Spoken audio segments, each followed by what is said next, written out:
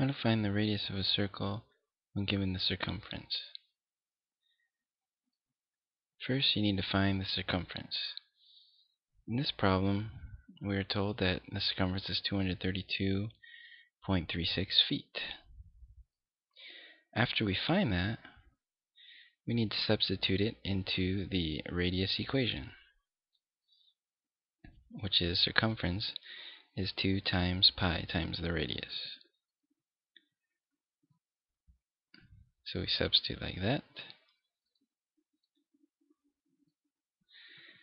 The next step is to divide by pi. Most teachers allow you to use 3.14 for pi. So that's what we're going to do in this problem.